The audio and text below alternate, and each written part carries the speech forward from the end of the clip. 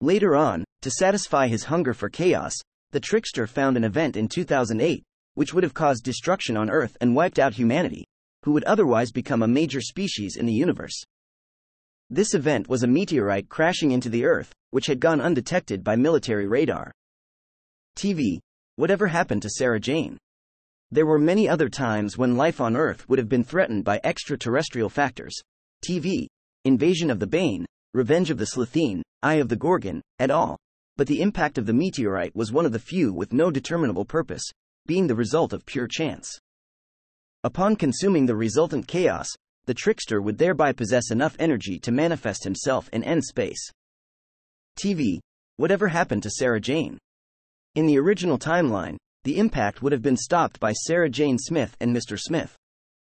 In order to prevent this and ensure humanity's destruction, the Trickster removed Sarah Jane from the timeline by manipulating her childhood friend Andrea Yates, who had died after falling from a derelict pier in 1964. Accompanied by his grace servant, Chryslok, the Trickster approached Andrea at the moment of her death and offered her the chance to allow Sarah Jane to die in her place. In this now altered timeline, Andrea accepted the Trickster's offer. The girls' places were exchanged and Sarah Jane perished. In order to prevent humanity's destruction occurring by any means other than the meteorite, the Trickster also turned away all of the aliens that Sarah Jane encountered in the original timeline. As a result, Luke Smith, Sarah Jane's adopted son, was never born because the Bane never invaded Earth.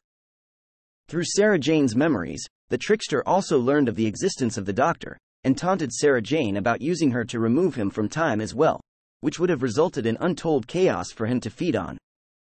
However, all did not go to plan.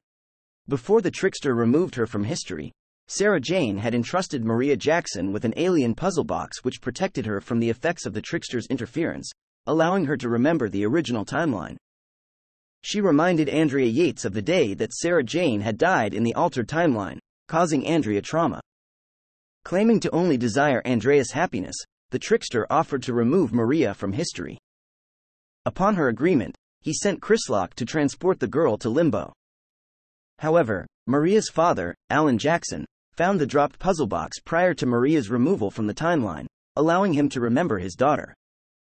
Alan, in turn, reminded Andrea of Maria, again causing her distress.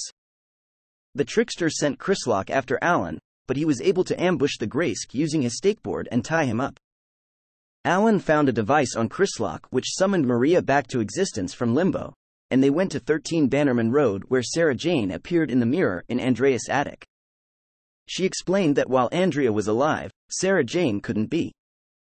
Andrea, realizing that her death was now inevitable, either by falling off a pier in 1964, or from the imminent meteorite impact, repudiated her deal with the Trickster. The timeline returned to normal.